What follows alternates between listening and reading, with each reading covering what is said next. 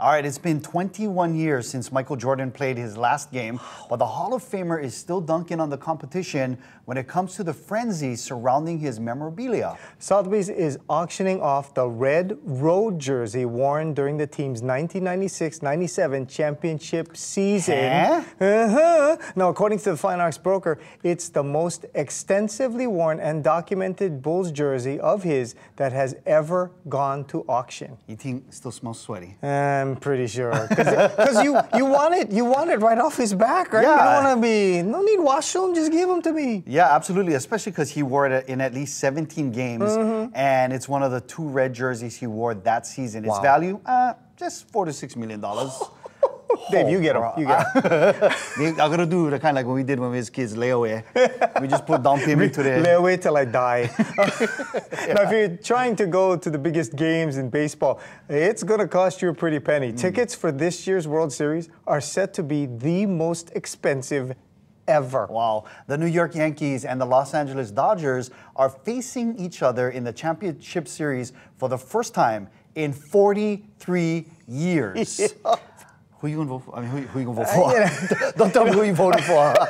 Who are you cheering for? I have to say, I'm a Seattle fan, so it's hard for me to even get behind any of these teams. On the West Coast. I gotta go Yankees, because my friend Susan is a huge Yankees fan, so she'll kill me if I don't go Yankees. Okay, I'll go Dodgers then. Okay, well, check this out. The average ticket price is around $1,700 on the secondary market. And that's sitting way up high in nosebleeds, guarantee. Last year, the cost was about $776 across 5 games between the Texas Rangers and the Houston Astros. Yeah, I know, nobody wanted this. Sorry to our producer. The previous most expensive series was in 2016 between the Chicago Cubs and Cleveland, when average tickets cost $1,600. Wow. Game 1 is Friday in LA at 2 p.m. Hawai'i time. Woo-hoo. And it's expected to be an exciting weekend in Miami. This is all sports stories. I know nothing about sports, but I sound like I know what I'm talking about. Thanks, Maddie. You're doing well, bro. All right, this weekend in Miami is Tua Tagovailoa is back and appears on track to start on Sunday. Amazing. The Dolphins quarterback returned to the gridiron for the first time after suffering a concussion back on September 12th. Now, it's been a noticeable absence too, especially offensively. Yeah. Since his injury, the Dolphins have struggled to get consistent quarterback play. The Dolphins are 2-4 and scored just 40 points in the 4 games without Tagovailoa. And by the way, one of those games was against the Seahawks, so thank you, because we won that game. Just saying. Listen to what some of his teammates had to say about his return.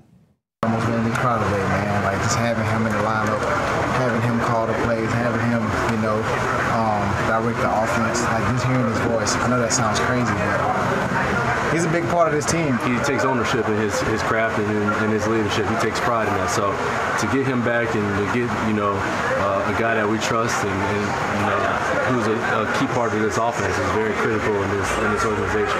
The Dolphins take on the Arizona Cardinals on Sunday for Week 8. Go get them, Tua. Yeah, of course. Yeah. I mean, my team is the Kansas City Chiefs. Because, You know where the Kansas City Chiefs play or what? Yeah, one of those stadiums. But I love the Dolphins because of Tua, and now the Commanders because of Marcus. So, gotta support our locals. Okay, there we go. And as long as you take Houston the local Texans, vibe, you're good.